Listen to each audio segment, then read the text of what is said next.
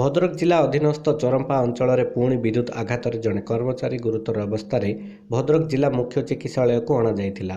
ପରେ ତାଙ୍କୁ କଟକ ସ୍ଥାନାନ୍ତରିତ କରାଯାଇଥିଲା। ଆଜି ଦିନ 10 ଘଣ୍ଟିକା ସମୟରେ ଆହତ ନିରଞ୍ଜନ ପୁହାଣଙ୍କ ବୟସ 48 ବିଦ୍ୟୁତ୍ ସଜାଡ଼ିବା ପାଇଁ ଗୋପବନ୍ଧୁ କଲୋନୀକୁ ଯାଇଥିଲେ। ସେଠାରେ କାମ କରିବା ସମୟରେ ଉପର ତାରକୁ ବିଦ୍ୟୁତ୍ ପ୍ରଭାବର ବିଚ୍ଛିନ୍ନ ନ କରି କାମ କରୁଥିଲେ।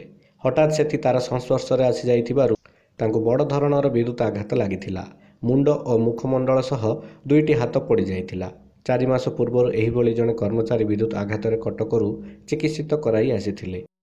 आम एक्चुअल ता विषय किसी जानू आम किसी तथ्य भी बर्तमान सुधा संग्रह करूँ खाली खबर पाइलु जे पिलाटे एमती शक लगी हॉस्पिटल आम ट्रिटमेंट कर बर्तमान पठेलु आप तो देखिले ता भर कौन है कौन ना बर्तमान आम से डिस्कसन करूँ जानू कौन है इनक्वारी कला एक्चुअल किसी बर्तमान स्थिति तो जहाँ डॉक्टर 30% बर्न हो मुंड टे माड़ हो बर्तमान आम अश्विनी हॉस्पिटल पठेचु पुओ को आम कहीचु पुओ झारसुड़ा अच्छा से इमिडिएट से पहुँचे कटक में पहुँचे।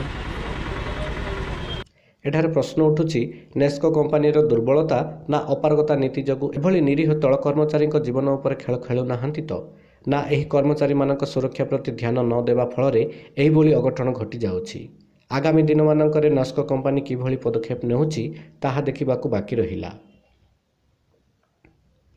भद्रकरू साधन कुमार धरंक रिपोर्ट उत्कल खबर।